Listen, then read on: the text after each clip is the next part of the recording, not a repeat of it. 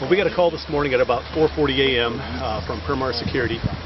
They had multiple alarms.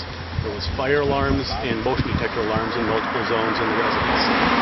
The Preston Fire Department and the Miles Fire Department both responded.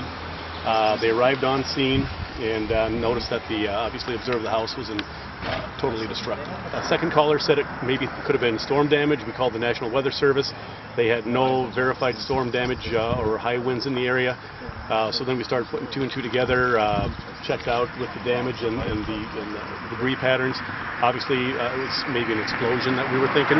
Well, there was a debris pattern towards the highway. There's debris that's in the cornfield behind the main structure there.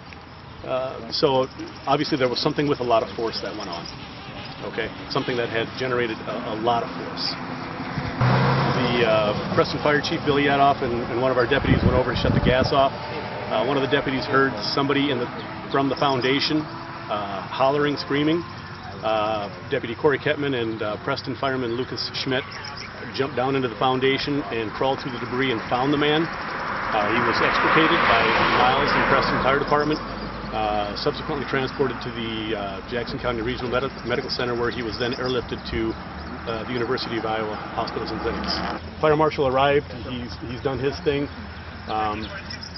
The cause of the damage is still under investigation, and that will be released later on by the State Fire Marshal's office when he concludes his investigation.